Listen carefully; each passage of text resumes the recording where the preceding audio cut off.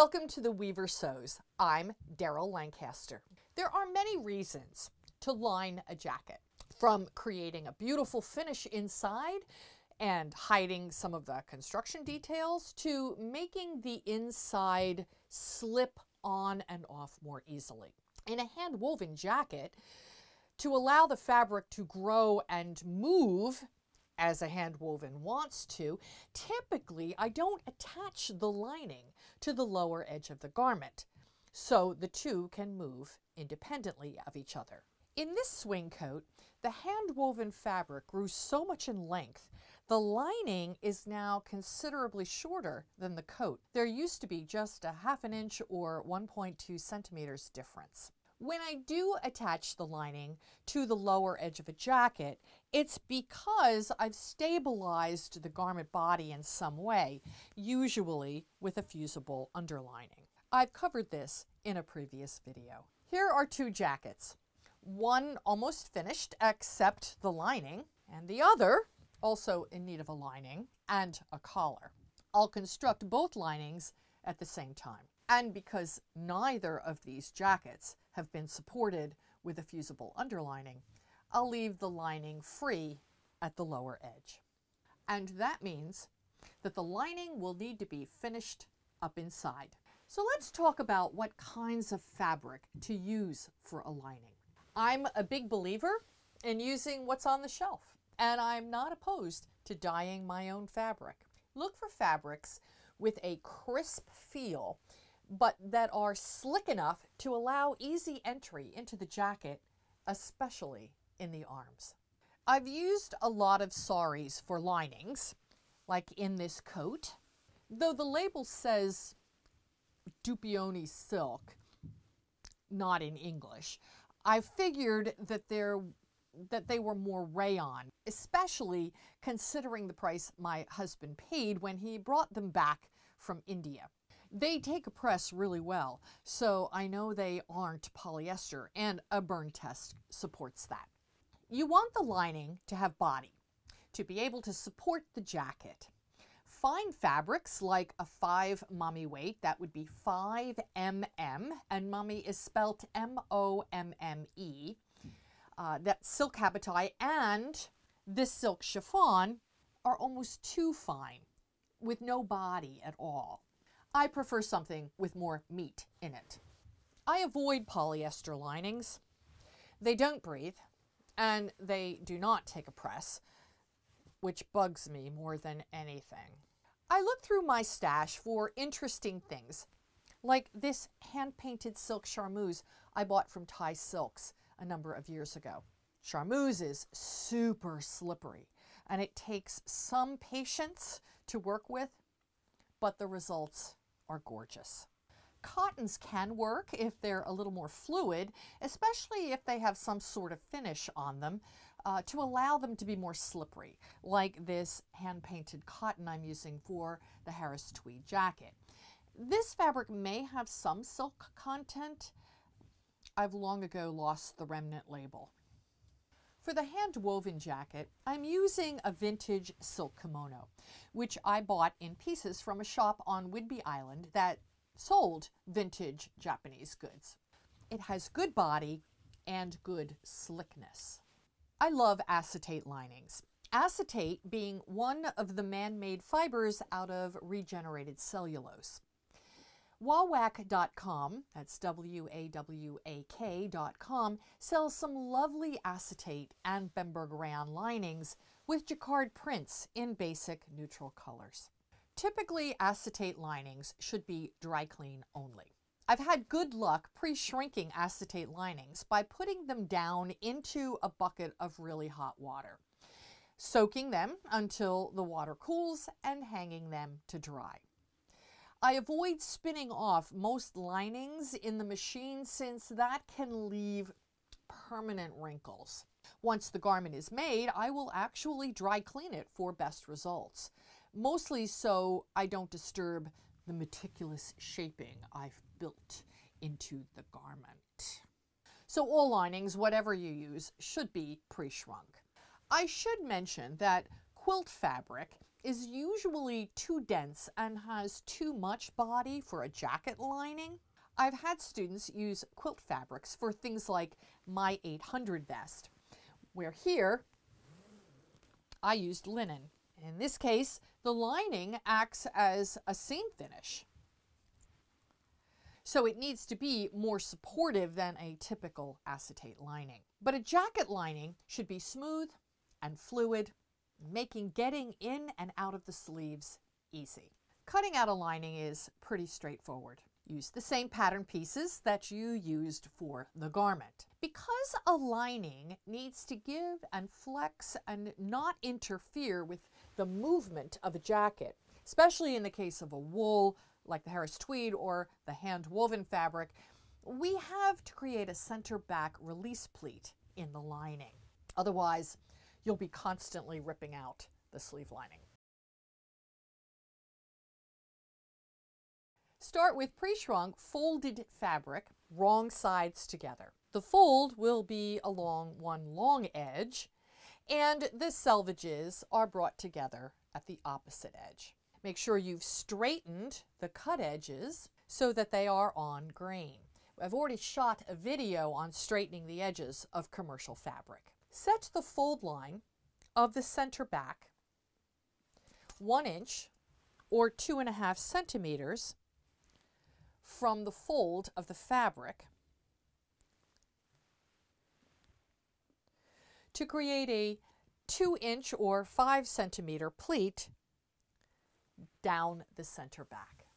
If you have a back pattern piece with a center back seam, place the seam line of the pattern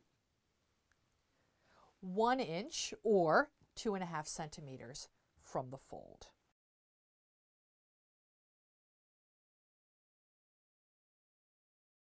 All the rest of the main body pieces are cut out to the pattern dimensions. To transfer the marks, I use either a black or white pencil, depending on the color of the lining, or for internal darts, dressmaker's tracing paper and a tracing wheel.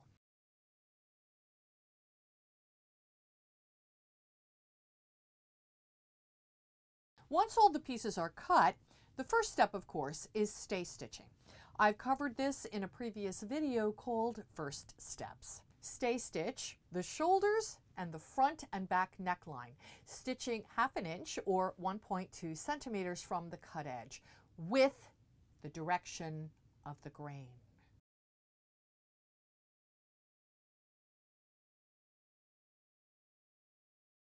The next step is to stitch the pleat in the center back.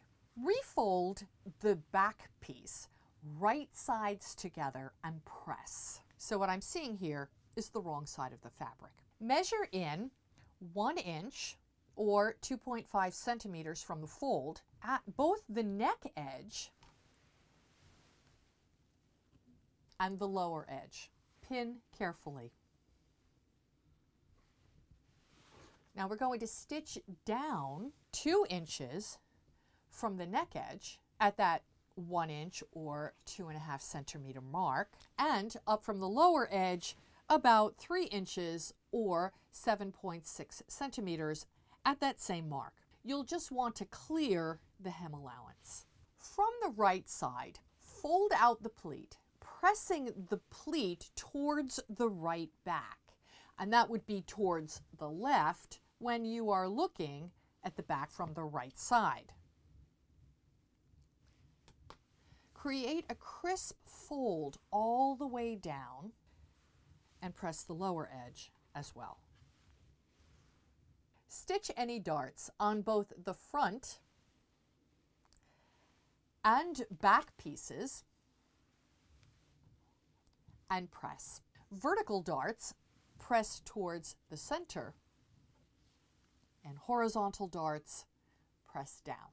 Now we have to sew the fronts and the backs together. We will use a French seam for this task. This is a self-encased seam that's easy to do and finishes off the seams beautifully, perfect when a lining isn't attached to the lower edge of the garment. If you like to use a walking foot, please replace it with your regular machine foot.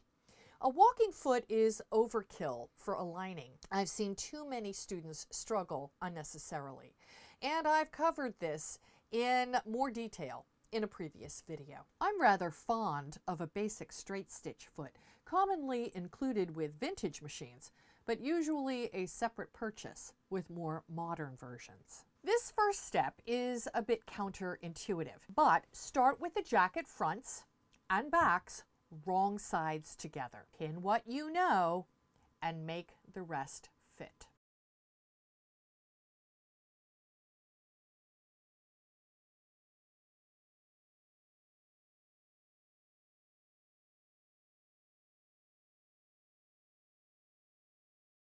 Stitch the seams from widest to narrowest. That is the hem to the underarm and the shoulder to armhole, with a 1/4 inch or 6 millimeter seam.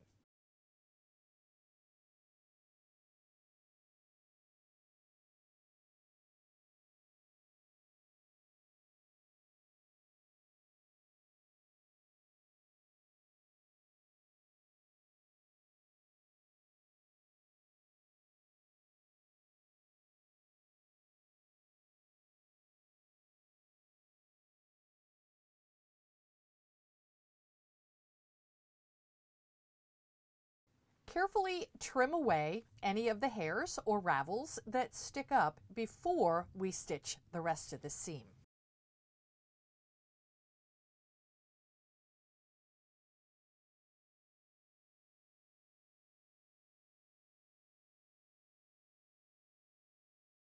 Press the small seam allowances to one side.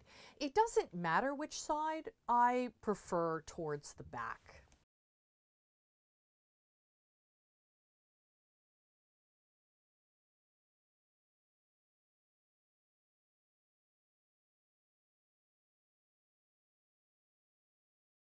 Refold the jacket fronts and back right sides together and press the fold.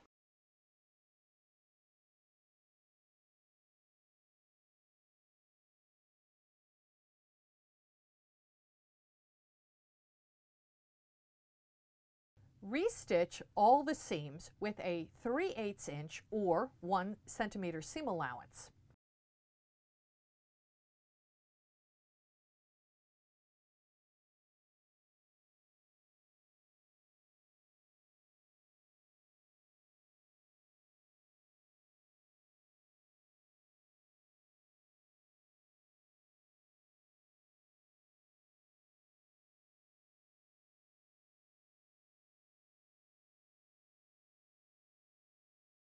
Press seams towards the back.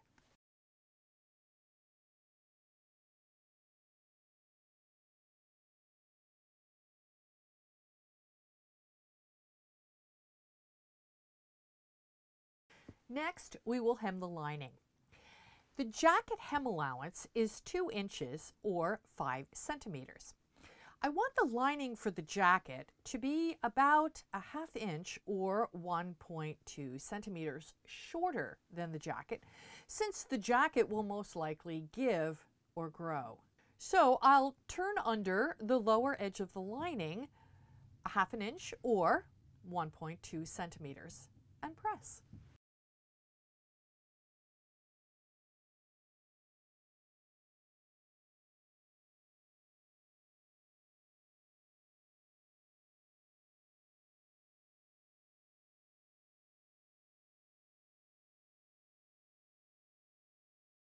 Then I'll turn up the 2 inch or 5 centimeter hem allowance of the lining and press that as well.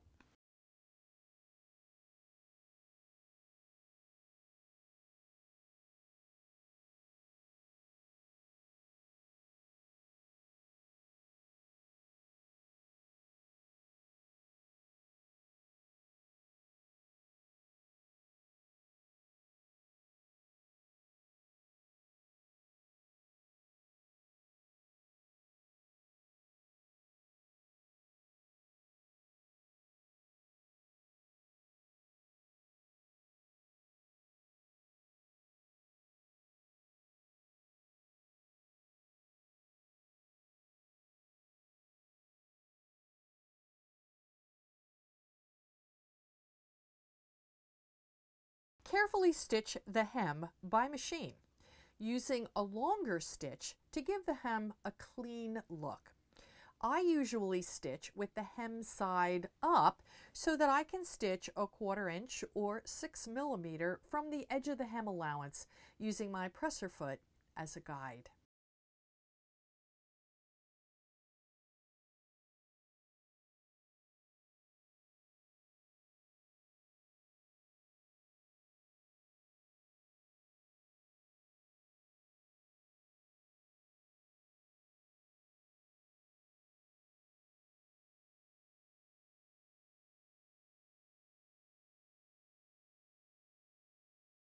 Although the hem is clean and beautifully stitched, I don't like the beige thread, so I will actually remove this at a later date and replace it with one that matches a little closer.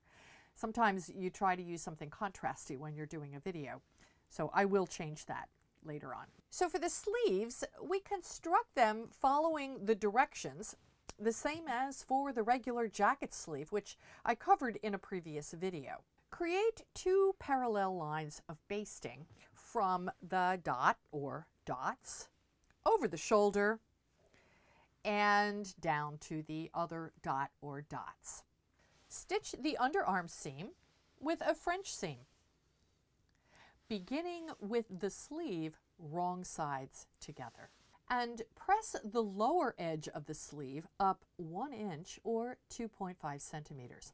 This will allow for a release pleat in the lower edge of the sleeve once it's installed into the jacket. Next time, we'll insert the silk kimono lining into the handwoven jacket. I'm Daryl Lancaster for The Weaver Sews.